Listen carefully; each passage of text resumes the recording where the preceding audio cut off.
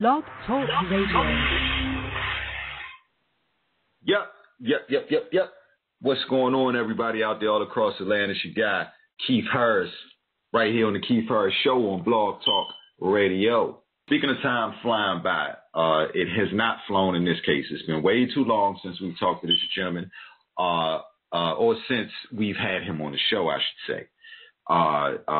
Fortunately for me, I talk to him a bit regular. Director, producer, and actor Chris Morrissey is going to be joining me on the show again today. Real big deal. As we talked before, Chris Morrissey, amazing mind. This guy's creative. He talks with a low tone, and he talks kind of calm. But I guess that's where it makes so much time for these creative ideas to pop up. So we'll be waiting to talk to Chris Morrissey in just a few, and that's a big deal. You're known for keeping people on their toes, keeping performers on their toes anyway. Speaking of heavy makeup, because you didn't even tell the cast, it was a play-by-play situation. You didn't tell them the lines until it was time to film, right? Yeah, what I did was I had the whole script written. Everything, was set for the story. And right when we were about to hold the auditions for the film, I just didn't want to have people get bored. So I didn't want to give everybody the script and be like, okay, this is who the killer is. These are the little twists and turns in the film. Let's shoot it. And then everyone's going to just kind of show up and, be on autopilot. You definitely trusted your team, though. You had to have trusted them, because there's some people who might not have took that chance, because you had to know who you were working with and to know, hey, listen, no matter when or what I throw at them, they're going to be able to pull it out without you having to do 100 takes and spending extra money for extra locations. Yeah, I mean, what I did was I broke the script down into scenes, and each actor got their scene. Like if we were shooting, if the actor was shooting for, say, 3 days, I would give them half of the script, only their scenes, and then I would wait until we shot it, and then I'd be like, okay, here's your script for Friday.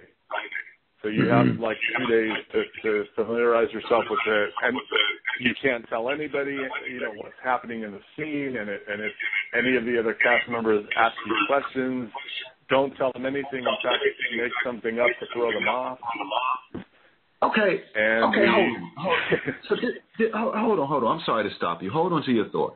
So listen, Dang, yo. This just took me way off, Chris, because now I just thought of a whole nother movie plot, right? But so there was more than people not just, because here's the mystery to this. So not only were people not aware of their scenes, but now this is like a movie going on within a movie. This is like a mystery within the making of a movie. You see what I'm saying? Because they don't know what's going to happen. And you guys are shooting a movie, but at the same time, there's a movie happening because it's a mystery of who's lying or who's going to do what. Because this is what I saw. I saw one person running lines and not knowing what the other person's lines in return were going to be. Am I right? Well, if there was two actors in the scene, they both knew, they rehearsed the scene together and they knew what was happening. But if somebody was getting killed, right. They would be, they weren't allowed to tell anybody. So some of the other actors that weren't filming that day would call them up and be like, hey, what did you film last night? Did anyone get killed? I noticed, right. Your outfit has fake blood on it. So did someone get stabbed? What's going on? And who did it? And, and I know there was probably one or two people that might have revealed some things to some of the other cast members, because I would get cast members come up to me and say, hey, so-and-so told me that you guys filmed this one part. Does that mean that person is the killer? And I'm like, I don't know. Definitely. I mean, maybe. I would, and then I would kind of get mixed up too, because then I'd be like, wait a minute, do they know that we shot this, or did somebody tell them, or did I accidentally tell them? So we I got my own. A couple different things. See, I'm into I'm like, I be into the conspiracies and mysteries. And see, I think you may have something sneaky going on, Chris. You might be making another movie inside of a movie right now. You know what I'm saying? And not telling nobody. And then later on, the people that snuck, because you know, or you may know who the people that leaked some information out were. So then in the actual mystery movie, they may be the ones that are going to get killed and knocked off for telling what happened, and they don't even know it, because you'll be kept that on a secret phone too. Man. Well, wow. And you know, this is kind of like, it's a good thing and it's a bad thing, but one funny thing that I learned when we made one of the earlier films is, you know, we had cast one of the actresses for a couple weeks. She was going to, you know, be in the whole film for the 2 weeks that we were filming her part. And after maybe about 4 days of filming, you know, she came to us and said that she's not available for the following week. And we were just like, well, wait a minute, why would you not tell us this in advance? Like, you know, it just became a big, crazy headache. So me as the writer, I was able to quickly write, you know, her death scene. So we killed the character off so we could accommodate her schedule.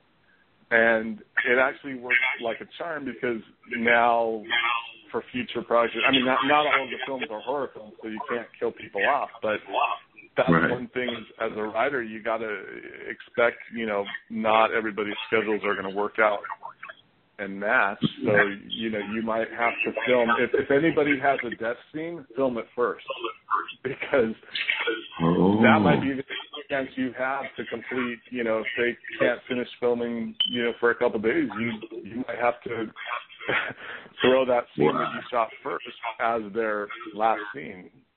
Oh, kill them off in the movie for whatever reason. They're leaving. Right. Okay. So I guess that's why I hear people joking when they, you know, you talk about getting killed off in a movie. Like when I be like, does somebody get killed? And I guess there's a two-way to that question, because you ask people, you know, as an interviewer, you try to get the information about the movie, like, are you going to die? But then at the same time, I guess you're kind of asking about when they're done in the movie too. So it's like, you know, that can go both ways. Yeah, I mean, you know, the main thing is that when you're casting a film, you know, that's the more and more films that we've made, we've learned to do everything up front and let people know what they're looking at as far as shooting days, and that we need them available during the whole shoot, because you never know, we might have to go reshoot something, you know, a week after we filmed it. And, you know, unless you're working with you know, one or two people, and you know up front that they're only available for 1 or 2 days, then of course you're going to film everything during those 2 days. Right, but yeah, we try to make sure that everything, you know, is all up front, so you know what to expect.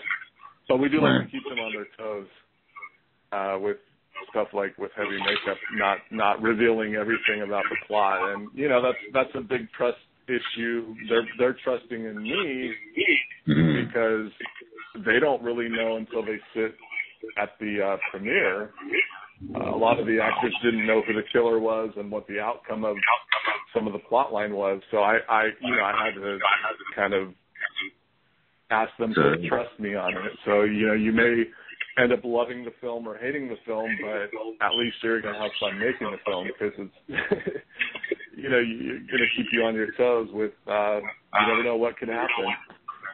Right. So you're like, so now, and to talk about, to name a few of your trustees, and I want to know how to pronounce her name correctly. Is it Ambo? Is it Ambo? How do you say Ambo? Ambo? Is it Ambo? Ambokile. Ambokile. Wow, yeah. That's a beautiful name, Ambokile. And I all the ones I thought of, I did not come up. I didn't get that one. But And that's a beautiful name. Okay, but now, so, and she is Abra in the film. Again, I don't want to give away too much, but she's Abra in the film and has makeup. Yes, it's actually Abra. Abra, okay. Plays Abra, and her character is a Hollywood mogul. She's the head of a film studio, and she's a very key character in the film because the whole storyline revolves around,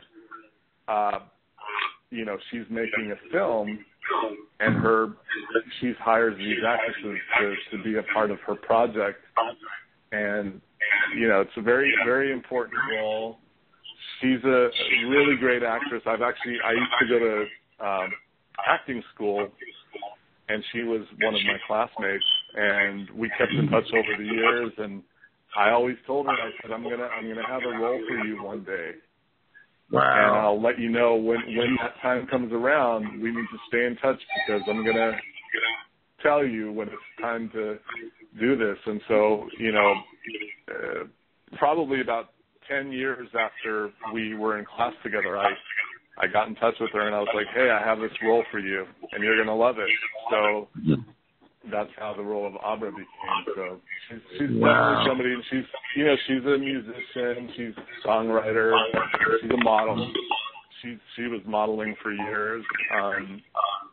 So she's definitely somebody to look out for, and she's gotten a lot of people that have seen Heavy Makeup have said how great she is in the film, and I've had a couple people, other filmmakers, ask for her information because they want to audition her for their project. So I think that's really cool. I think she's got a lot of stuff going on and for the future.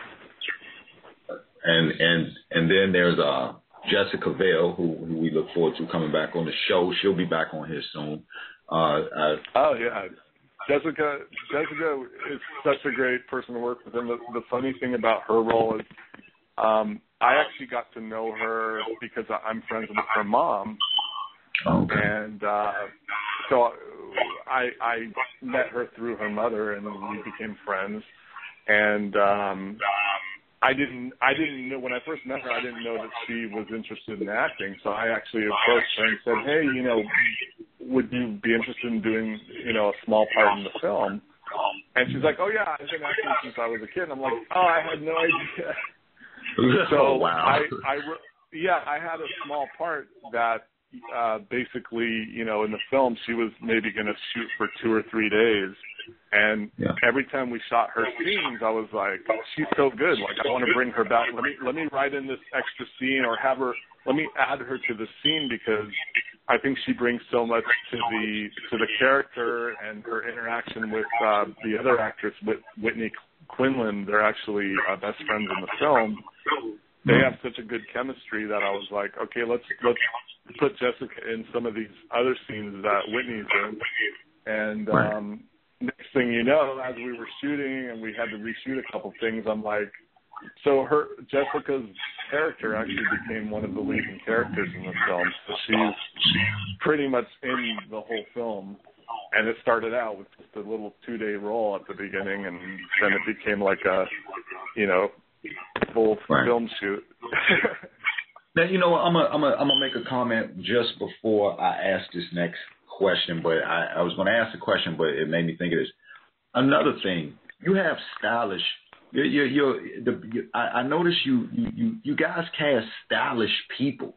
It seems like the people that you work with, they all have styles. They have their own unique style about them, and it seems like it will bring flavor, and especially to the types of films that you do. So my next question: what is your mindset while writing a cult classic type film?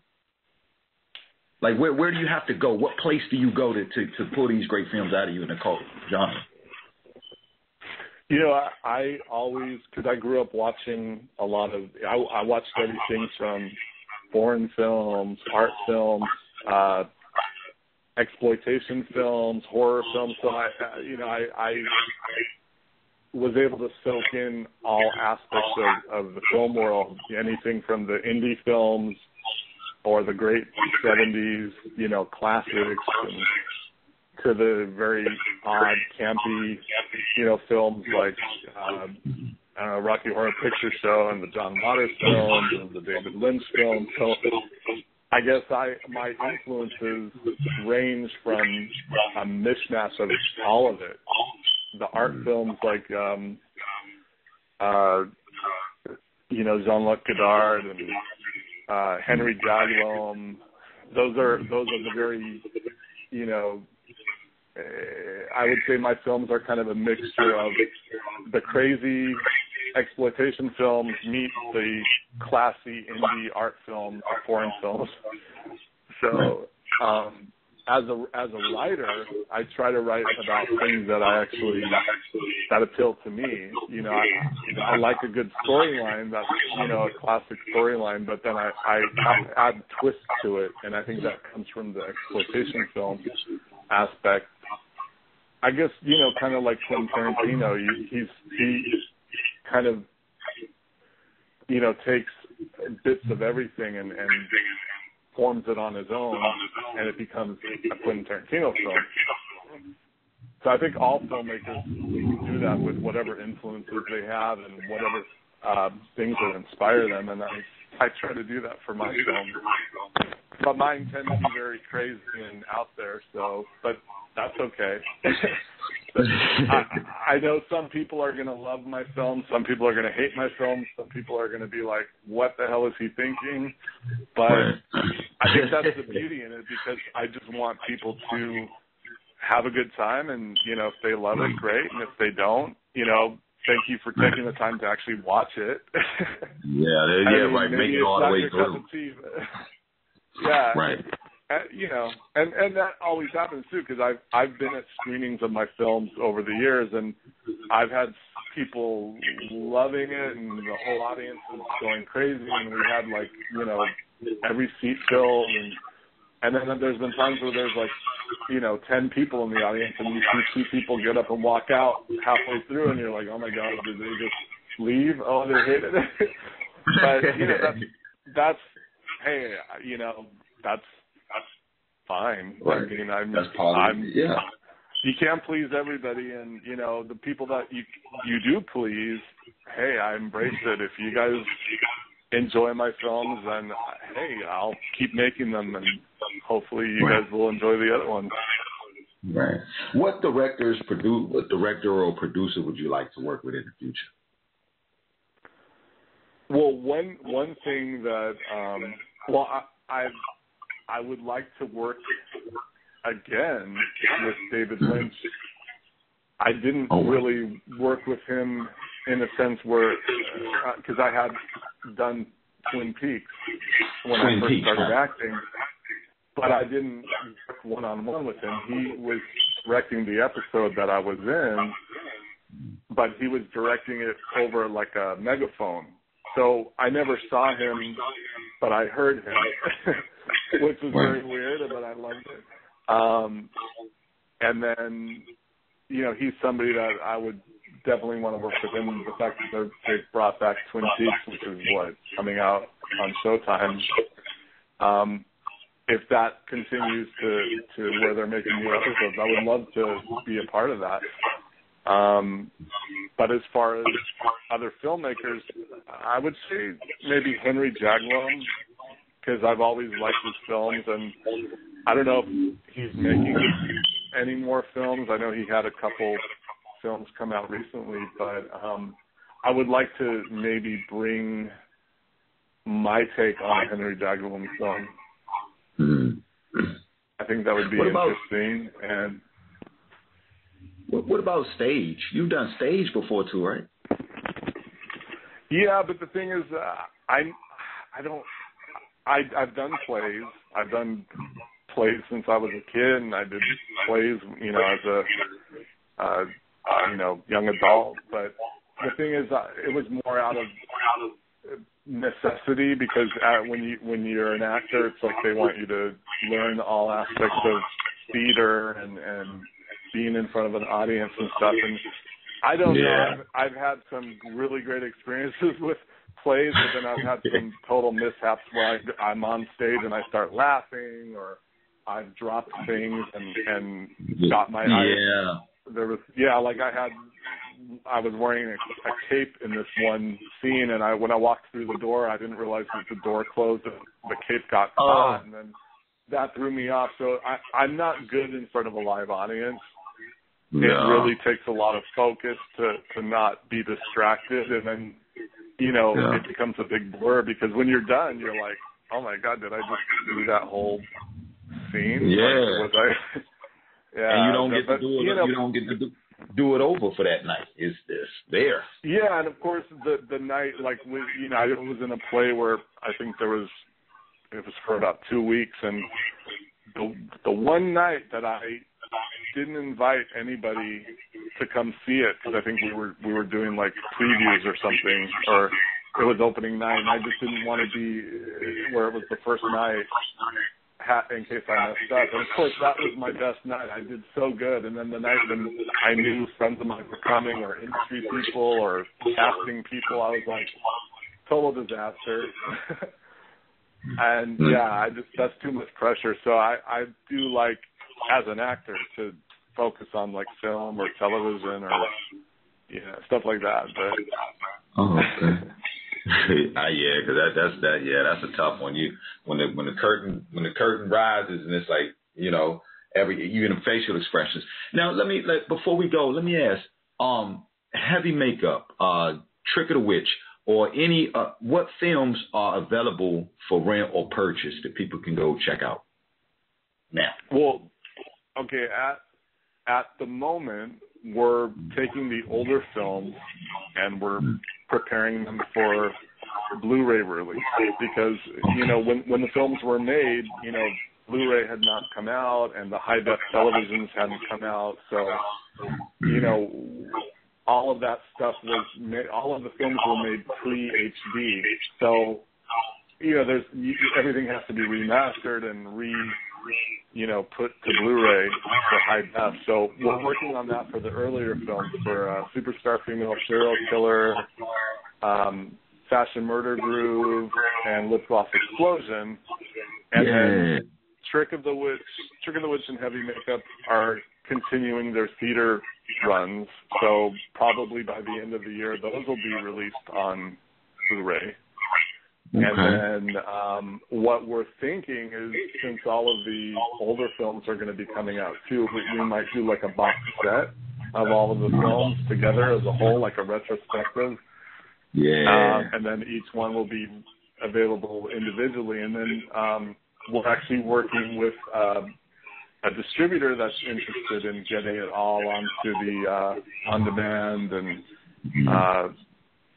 different avenues like Amazon and Netflix and all that. So that's in the works. So I don't have any release dates yet, but it's being worked on, and it'll be something to definitely look forward to. But the theater screenings are coming soon. Those are going to be in May, the end of May, and we'll be putting out on social media all the dates and locations and the cities for the theater tours. And then anyone in London will be announcing the London dates. Oh yeah. That's going to be groovy right there. And we're going to, when you guys announce those dates, we're going to get them out to people as well, through social media and things like that, through our, global GN connections and stuff like that. So we'll let people know. We'll definitely do our part to let people know that y'all are on the way to London, and to expect y'all there, and make sure that they go out to those screenings and party with you guys and get to meet you all. That would be great. And we're actually going to be doing some pre-parties for the LA event. So that'll probably be early May, probably a couple weeks before the screening dates. So that'll be a great time for everyone to come and network and do red carpet. And, we've got a lot of fun things in store. So we'll be keeping everything posted on social media. And you can check it out at chrismorrisseyfilms.com, and check Twitter and Instagram. It's Chris Morrissey Films for Instagram, and for Twitter, it's at Chris Morrissey. And then, of course, on Facebook, everything's on Facebook for each film. And just type in the film names, and everything will come up. Hey, you know, we should throw a party out there in LA at one of those for one of those events, and have Fashion Murder Groove playing in the background on the big screen while everybody enjoying themselves. Because your movies, man, your movies, that's one class they also fit into. They're the type of movies that when people are throwing gatherings or get-togethers and people just kind of enjoying themselves and drinking. You got the music, but people like to have something to focus on as well. You know, sometimes you got people in the party and they're not as social as everybody else. You don't know where to look around. You don't know where to look in the room. You kind of and so you guys make the type of movies that are actually good for a party atmosphere, because people can kind of watch that stuff, be focused, and still realize, you know, the environment. So it's kind of cool. We should think about that.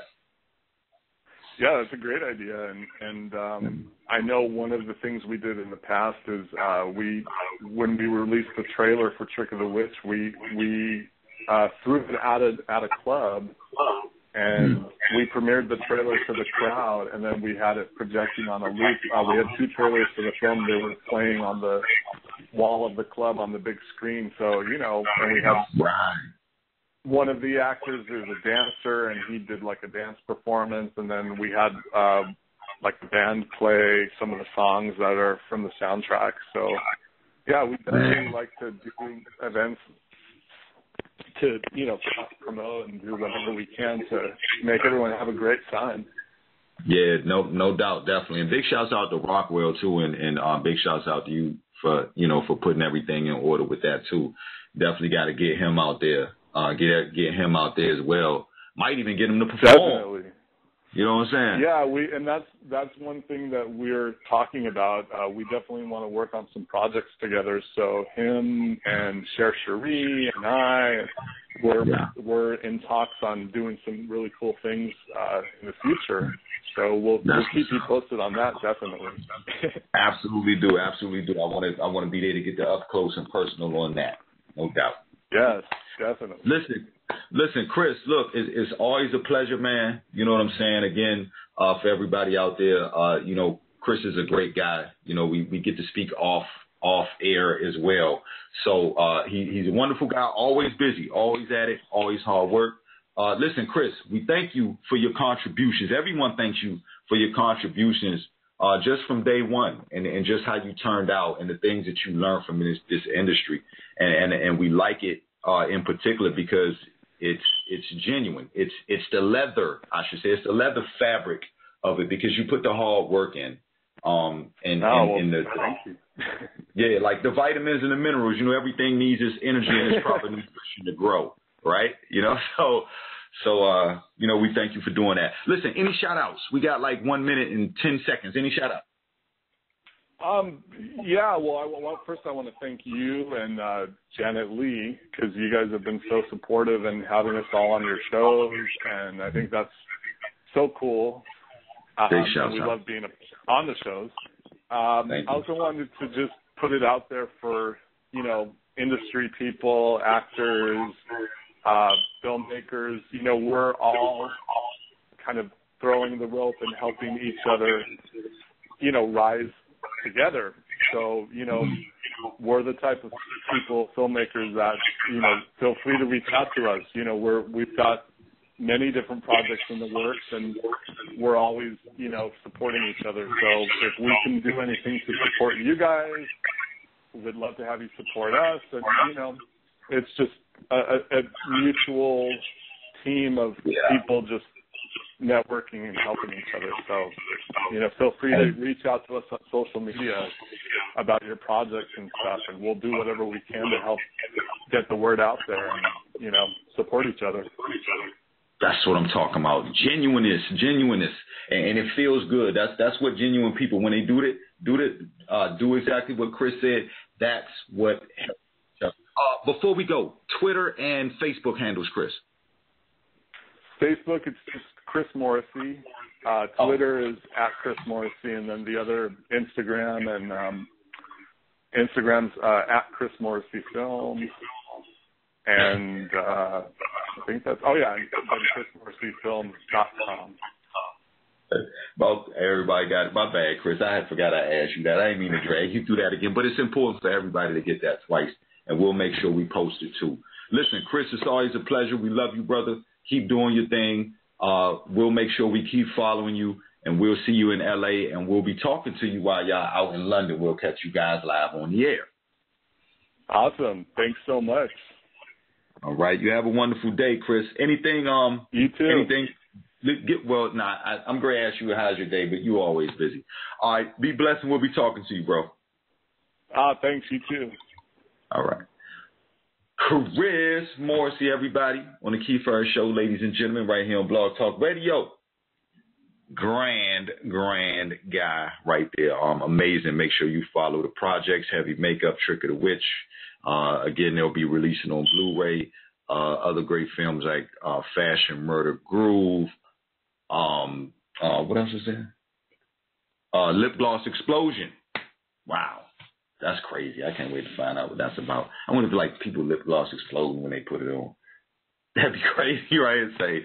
Anyway, man, you never know with Chris. It's a big day. He always keeps the people surprised and in suspense. That's what time it is. Keith Harris Show, Blog Talk Radio. Don't forget, tomorrow, Donna De Niro on the show. All right? That's what time it is. We out.